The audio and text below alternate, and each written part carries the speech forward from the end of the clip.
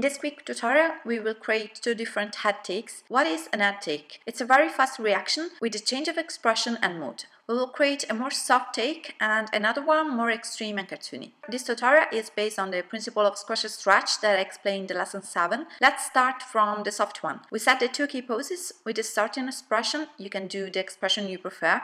And the last one that is really important. You can decide the type of reaction. In this case, I choose the surprise expression, but could be a scared one or an angry take as you want. So the first pose at frame 1 and the last one at frame 18. The timing is approximately. You can test and choose your own timing. For the moment, we just have the interpolation between these two poses. Let's go to work in between. We had a little anticipation of the head, just 2-3 frames, where the head and chest go up a little bit, the eyelids and brows open more, and we start to use the squash control, just stretching a little bit the head. We have this little anticipation, and now we can go to create the breakdown with the extreme squashed pose. The chest and the head go down, so we have a translation downward for the entire body. The eyes are closed. Keep attention to create this sort of curve of the eyes, not this one. We need the feeling as the eyes are squashed between the brows and cheeks. So if you have cheeks control, I suggest you to use it. The mouth also squashed, and the shoulders go up, preparing the push that will help the body to go up. Around frame 12, as I said, the timing could be a bit different depending on the type of take. We have the extreme stretch pose with the final expression. The head is visibly stretched, all the parts of the face are stretched. The brows reach the highest position, the eyes are wide opened. You can reduce the size of the pupils for a few frames. The mouth opens and the shoulders are widely downbended, giving the feeling that the neck stretch pushing the head upward.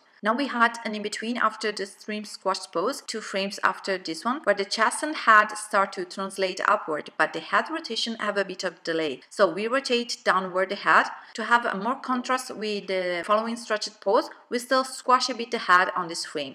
The eyes are still squashed and the shoulders start to push downward. Now we reduce the spacing of the extreme stretched pose to keep it 4 more frames to make it more readable before we go to the last pose. We add an in-between 2-3 frames after the stretched pose around frame 14, and here the chest start to go down, but the head continued to be stretched and rotate upward, contrasting the downward movement of the chest. The brows and eyes are still wide opened and the mouth start to settle. Last, we made the final settle of the head and chest in around 5-10 frames, and that's it.